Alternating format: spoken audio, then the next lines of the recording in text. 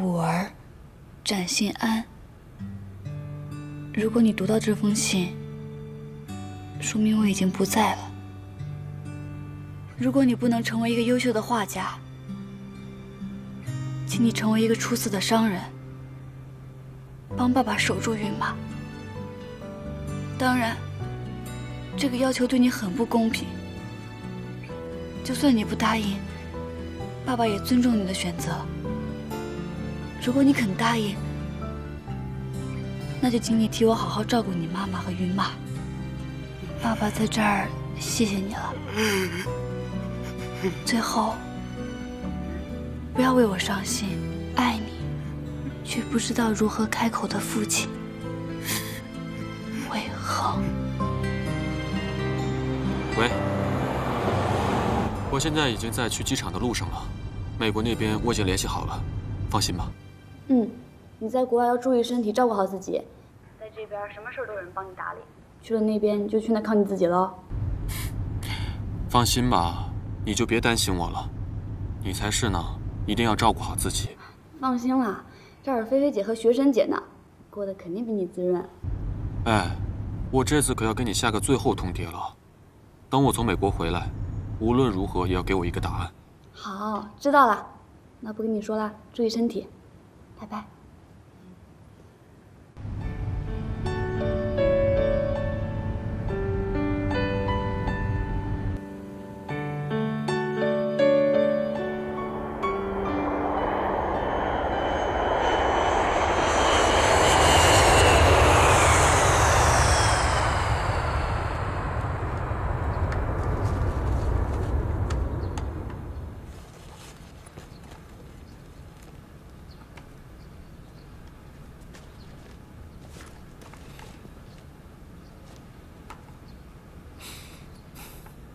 周氏，你来了。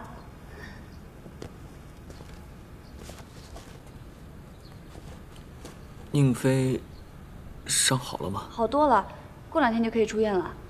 其实那天，过去的事就让它过去吧。小飞说你也道过歉了，这件事就不要再提了。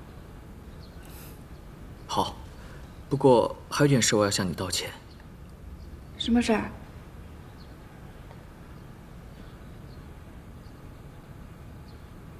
这是什么呀？这段时间我一直在申请美国的学校，我寄作品的时候没有经过你的同意，就把你的画一起寄过去了。他们很感兴趣，只要你通过语言考试，他们就会给你 offer。留学？我还没有想过。学费的事你不用担心，他们愿意提供全额奖学金，而且到了那边可以打工，生活不是问题。他们真的愿意免费提供奖学金？当然，他们对你的画很感兴趣。周氏，我真的觉得这是一次很好的机会，你应该好好考虑一下。我一定会好好考虑的，谢谢。来，2位稍微靠近一点，近一点，来，反光板稍微靠前一点。好，很好，保持这个状态。好，看镜头，3、2、1，笑。很好。亲一个，亲一个，亲一个，亲一个，亲一个，亲一个，亲一个。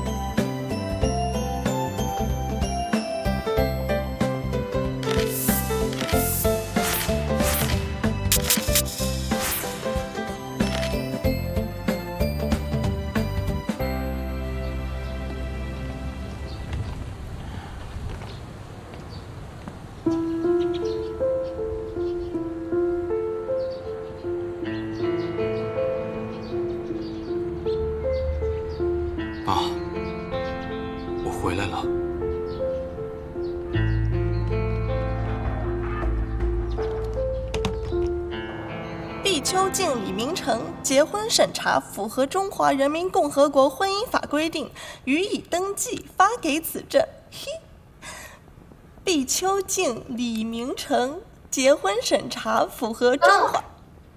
还给我！一晚上你都念了10几遍了，这么喜欢，你和小飞也去领一个呀？谁说我要跟他结婚了？我不过跟着他随便玩玩，等会儿就把他踹了。我开玩笑，你不要生气了哦。哎呀，人家小飞还是个孩子呢，你这个老阿姨就不要总是吓唬别人了嘛。对了，我留学回来之后，小飞应该就到了结婚的年龄了吧？你真的要去留学呀？当然啦，机会难得，而且又可以领奖学金，不去白不去。真的舍得抛弃我们就走了？我又不是不回来啦。再说了，我去了美国，还可以给你代购呀。现在就走，马上走。我觉得我们的玻璃花姐妹情已经到了崩碎的边缘。哎呀，你知道我开玩笑的，你也知道大家一定都舍不得你。那卫青呢？他舍得放你走吗？我没告诉他，他现在有更重要的事情要忙，我不想打扰他。总觉得你和这个卫青之间呢，是又熟悉又陌生。我对他有点好感，但也不知道是不是喜欢。我可不想再闹一个乌龙。来，让菲菲老师告诉你们什么才叫喜欢。喜欢一个人呢，就是好像心里有一块棉花糖，只要一想到他，整个人就会陷进去，然后从心里一直甜到嘴角，然后整个人都会笑起来。来，你试试。怎么试呀？想他呀，看看心里软不软。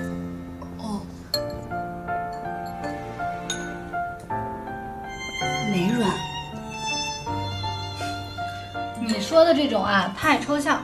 要我说呢，喜欢一个人啊，简单直接。你这也太粗暴了吧，我做不来。那明成哥呢？喜欢一个人呢，看他的每一条状态，都像在看阅读理解，回复他的每一条信息，都像做了一首古诗。什么意思啊？就是每一个字都推敲了无数遍。你们这玩的也太高级了吧，不能放点通俗的。你要是有尾巴，就摇起来了呗。我说出声了。原来你是这么想的呀？那你摇个尾巴给我们看呀。随便说说的。我不管，我现在就要看摇尾巴，摇尾巴，摇尾巴。快点！哎呀，你怎么那么可爱啊！我一直以为小飞是猫系的，没想到竟然是犬系的。不，他就是猫系的，因为只有猫才虐狗。喵！你们集体虐狗是不是？真够可以的。这个，以现在锅里的温度，15秒绝对是它的最佳时间。不，你忽略了毛肚在空气中的氧化时间。我觉得最佳的时间是10秒。15秒。10秒。绝对是15秒。10秒。15秒。10秒。15秒。时间到。尝尝。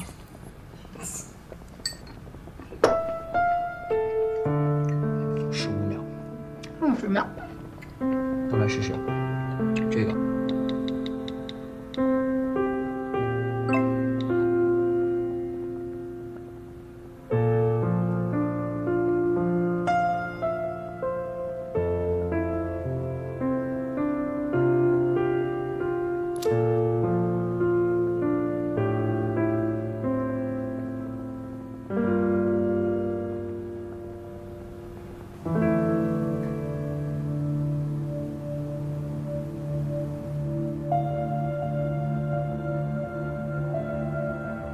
这就是当年的卷宗，案发是在凌晨3点钟。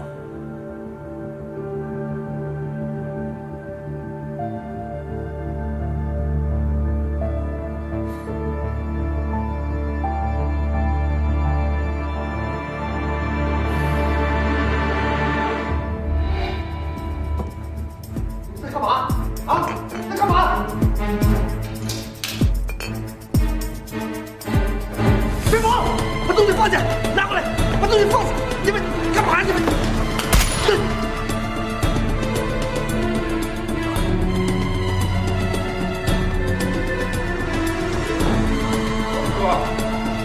不要！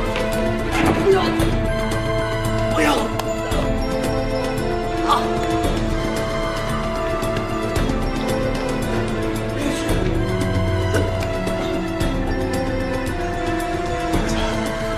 儿子。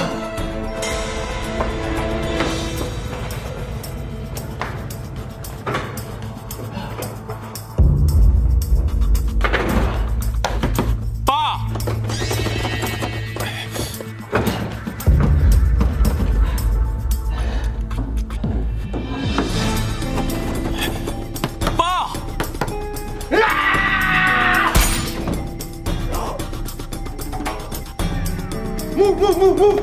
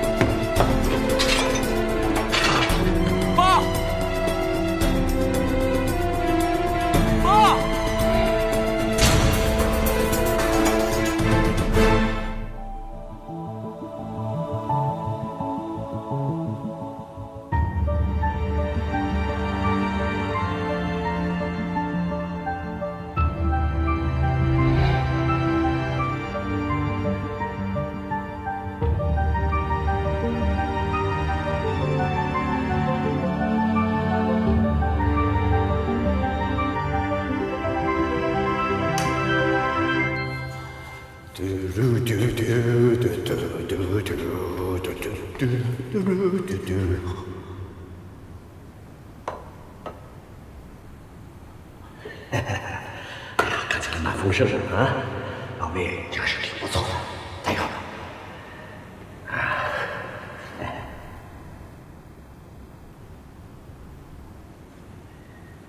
就等这个臭小子回来了，跑哪儿去了不知道。今天晚上我要好好陪他喝一杯。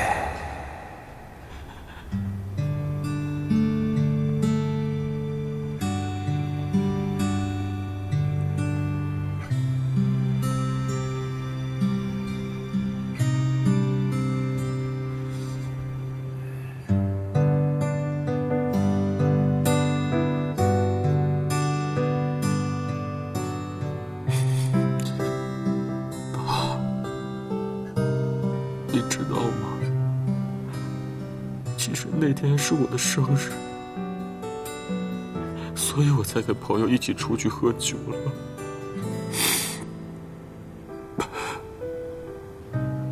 爸，对不起，对不起，对不起。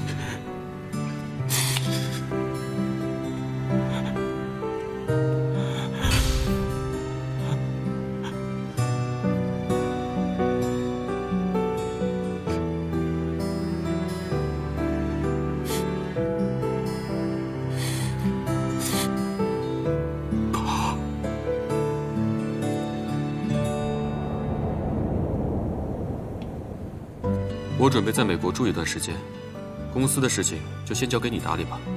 好的，周小姐这2天有问过你，我该怎么回答她？你就说我这2天有事情。那你的联系方式呢？先不告诉她了，就说我这2天很忙，不方便联系。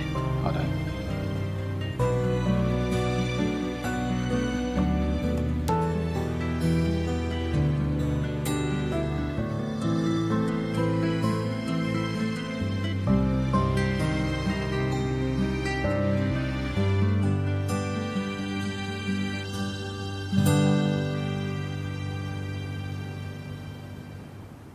什么？他暂时不回来了？他在美国要待一段时间。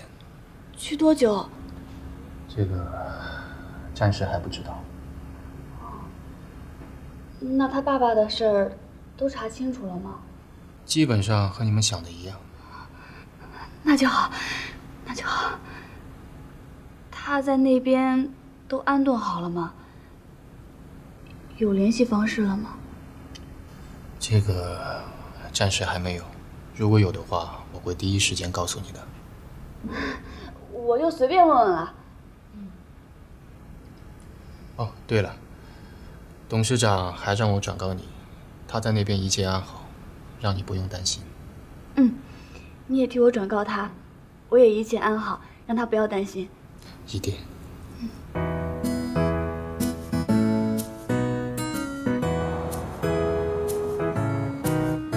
在动词后缀，表示使什么话使什么。同学们，有什么不懂的可以问我。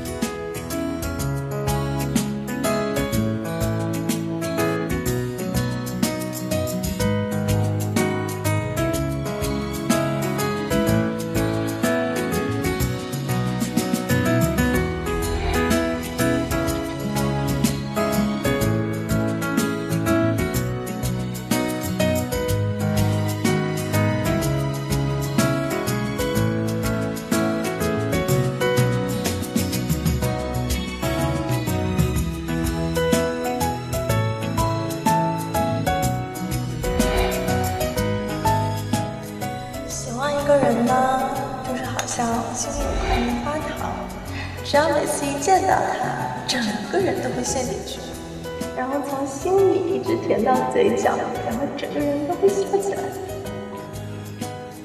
来，你试试。怎么试呀？想它呀，看看心情。完蛋了。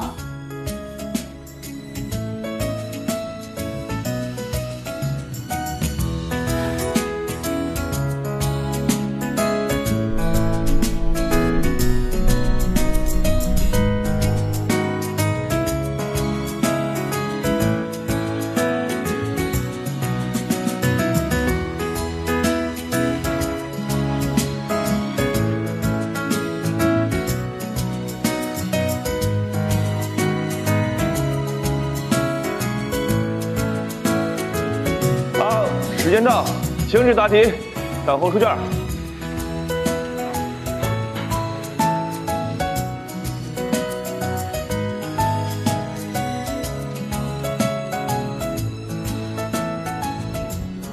安助理，你怎么来了？董事长给你的。这是什么？一张去美国的机票。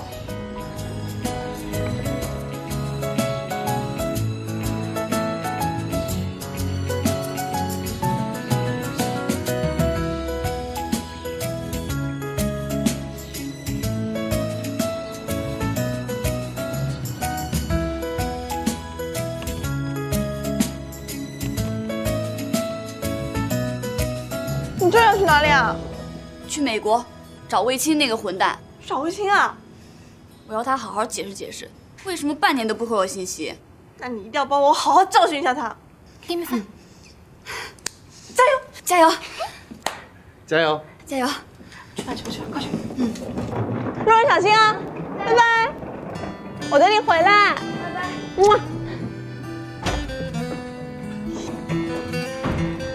哎呀，这家伙总算是想通了。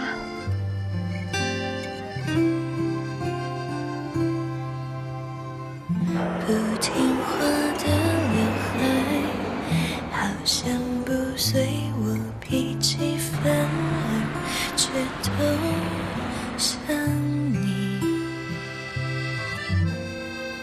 不耐烦的热天气，心情会下雨，阴晴不定，想你。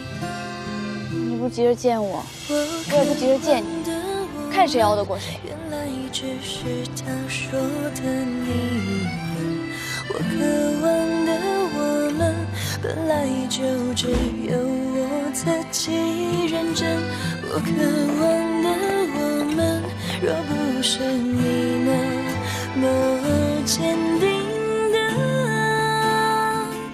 告诉我，相信你吧。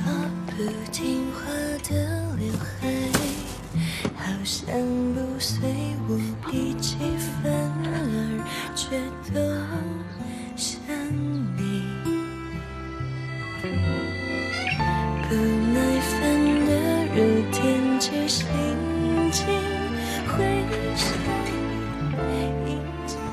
上住哪儿呀？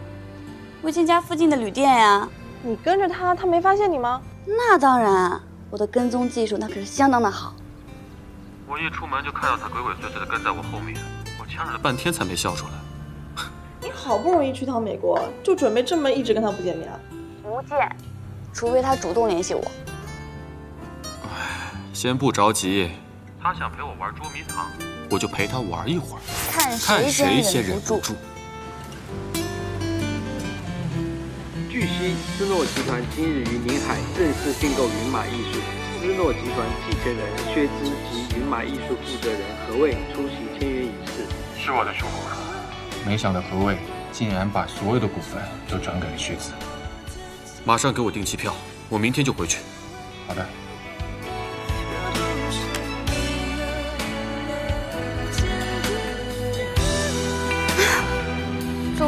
周氏，你来美国不就是为了见他吗？玩什么捉迷藏啊？真是死要面子活受罪。算了，我明天还是去见他吧。又输给他了。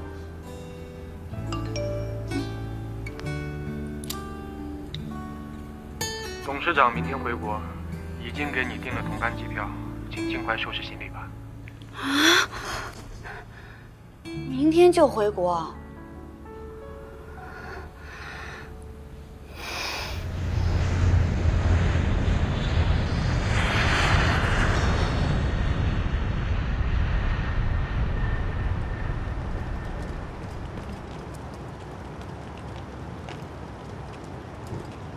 你先走。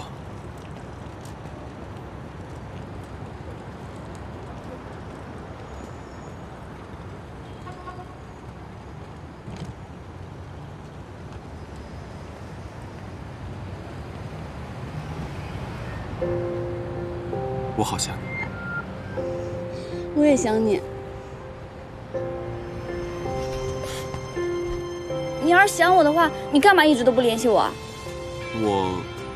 我不是想多给你点时间，让你考虑吗？再说了，我不是给你订了去美国的机票了吗？那我去了美国，你也没联系我呀？你一直跟着我，不跟我讲话，我以为你不想跟我说话呢。谁不想跟？你怎么知道我跟着你？你去的第一天我就发现你了，你以为自己的跟踪技术很好啊？那刚刚在航班上，你是不是也看到我了？嗯。梦想也不曾停止鸳鸯，难免会哭泣，像倾盆大雨。淋着雨我陪你真可爱。再见。你的病好了？我好了。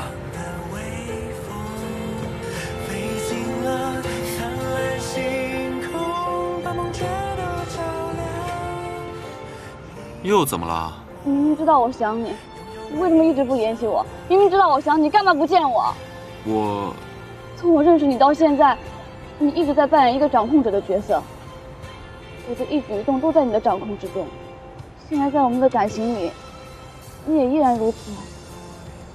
如果你想好好跟我在一块儿，我希望我们之间是平等的，至少我能感觉到你是在乎我。我当然在乎你啊，可是我没有感受到。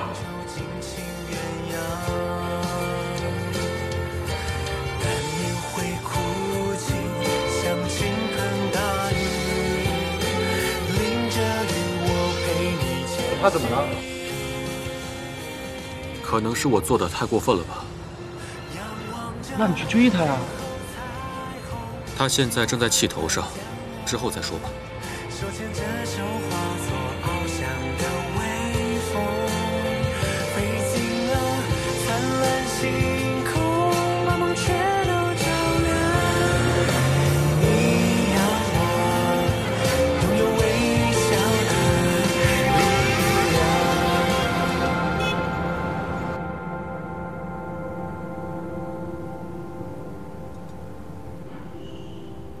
魏总不是在美国吗？怎么突然回来了？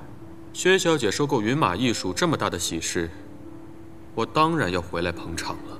现在已经叫斯诺艺术了。薛小姐，我们明人不说暗话，我这次回来就是为了收回云马艺术。当初你把股份转给何卫的时候，就应该想到会有这么一天。你现在才来跟我讲这个，不觉得太晚了吗？你收购股份花了多少钱，我全部都可以给你双倍的价钱。而且我向你承诺，以后云马珠宝跟斯诺的合作，全部都会给你更高的回报率。魏总，你是离开了太久，连怎么做生意都忘了吗？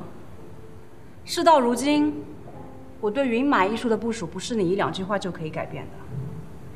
除了寻画廊以外，其余的画廊全部会拆掉，开发奢侈品店。而光这几家店的地产价值，就不止双倍并购金的价格。那就请薛小姐你开价，魏某奉陪到底。云马艺术的事已经不是光靠钱就可以解决的了。与其在这方面浪费口舌，倒不如好好规划一下下一步的合作。斯诺还是很有诚意和云马珠宝合作的，到时候我们联合开发的珠宝就可以直接在斯诺的新奢侈品店里销售。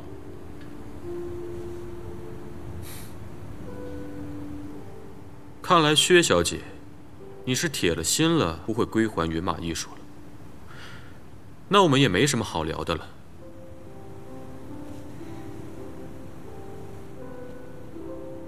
不过薛小姐，你先别高兴得太早，我绝对不会放弃的。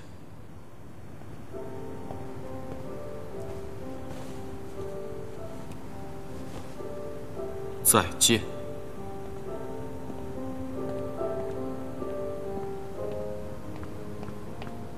游学？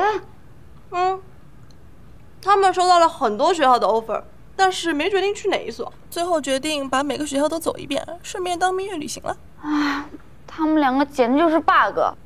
凭什么我辛辛苦苦才拿到一个 offer， 他们轻轻松松就可以拿到好几个？这可能就是传说中的知识改变命运吧。哎呀，别说他们了，说说你，你这次去美国和卫青确立关系了吗？还行吧。什么叫还行啊？你别跟我说你去了那么多天，只是跟踪别人，连人都没见着。见是见着了，但是师兄现在应该还在忙云马艺术的事儿吧？估计没时间见周世杰。云马艺术怎么了？何卫把股份全部卖给了薛资。啊，难怪他说要去见薛资。你怎么知道这个事儿？薛资给我打电话，告诉我画廊被收购了。现在我由他们负责，希望我给斯诺珠宝做设计。你应该拒绝了吧？当然，画廊是安可的毕生心血，我怎么可能让他毁掉？可是你跟他们画廊签的有合同，你不履行，他们告你怎么办？合同过期了。什么？合同过期1个多月了，他们忙着并购，也没时间找我续约，反正我也不会签。不行，你要续约。可画廊，因为只有你续约了，才有可能保住画廊。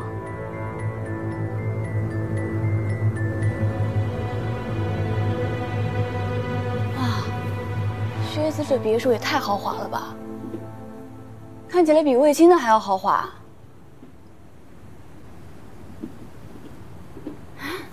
小飞，这不是你小时候的照片吗？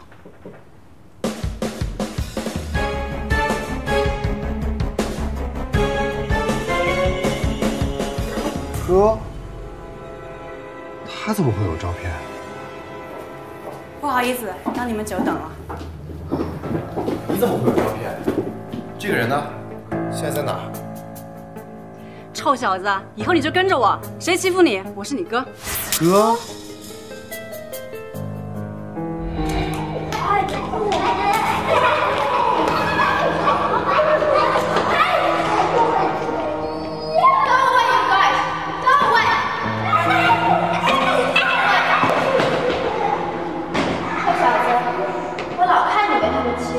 你叫什么？宁飞。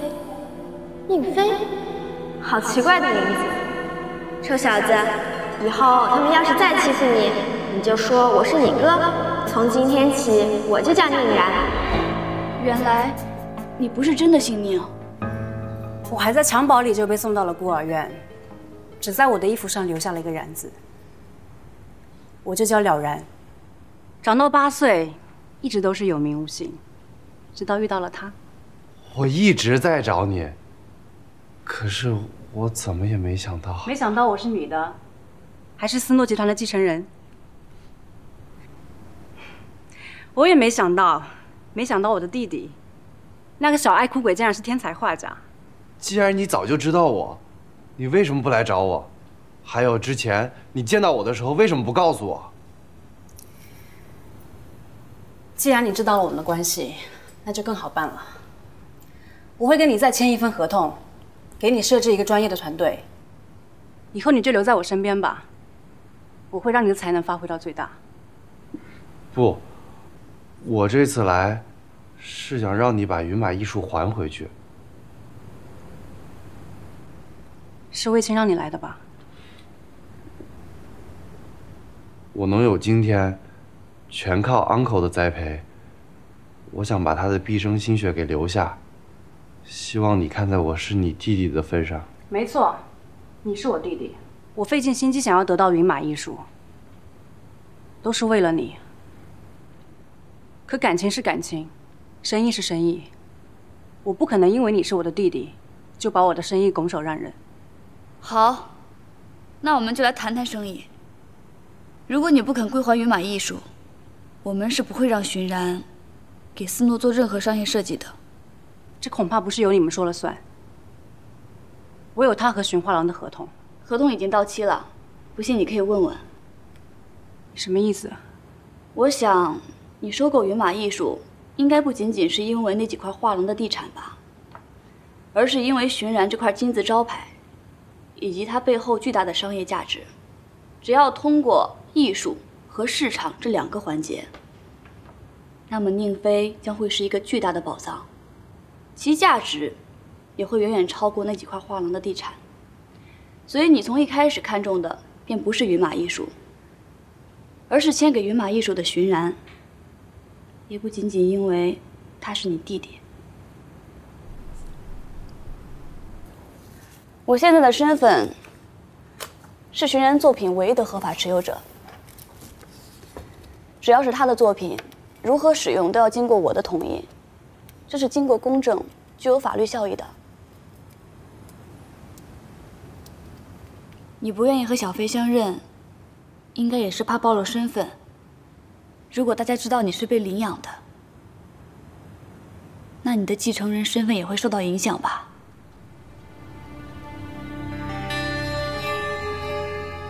好了，现在我们就来谈谈生意吧。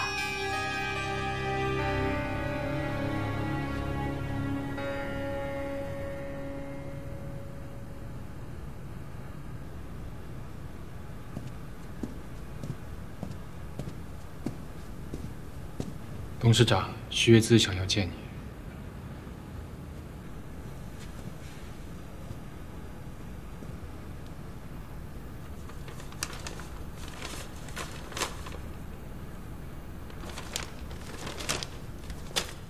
薛姿小姐，这是狮子大开口啊！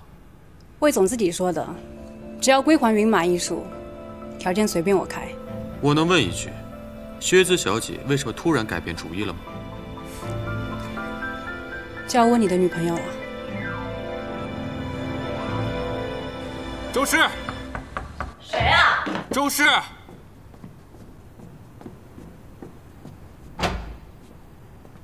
周氏呢？他不在家。他去哪儿了？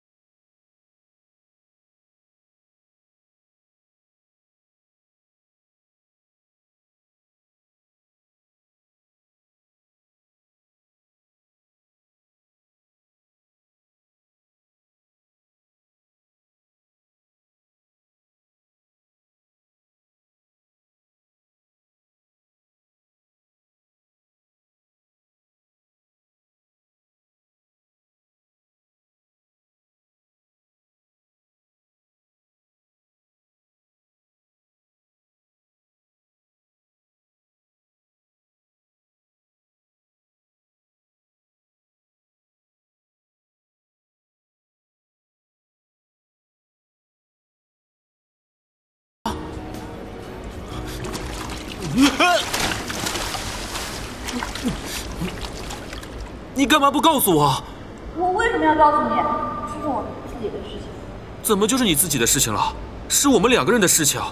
什么我们2个人的事情？我又不是你女朋友。你怎么就不是我的女朋友了？你是我女朋友。怎么可能？你又不喜欢我。我喜欢你。我才不信。大家都见证，我卫青喜欢周氏。从今天开始，周氏就是我的女朋友了。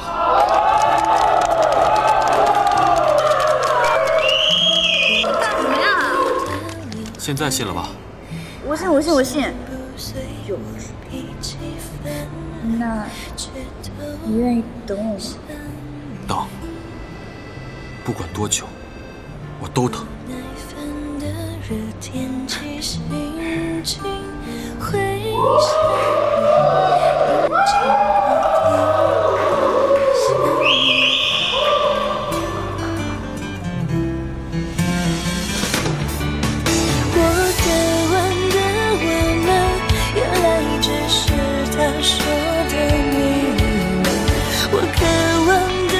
我一直以为，那天午后的那次溺水，注定了我的爱情之路一直浮浮沉沉。我却忘了，那个午后，也是我第一次学会游泳。那些经历过的喜、怒、哀、乐，不过是缘分给我的考验。幸运的是，那个命中注定的守护者一直在我身边，哪怕我暂时迷失了方向，蓦然回首，他从未离开。有人说，世间所有的相遇都是久别重逢。如果说冥冥中有什么为我们的重逢做指引的话，我想，大约是爱。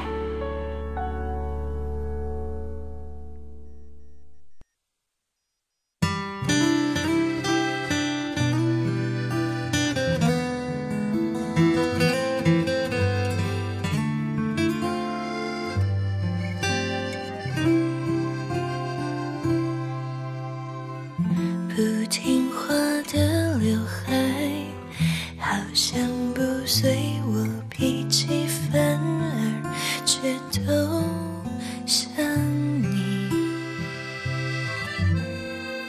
不耐烦的热天气，心情会下雨，阴晴不定，想你。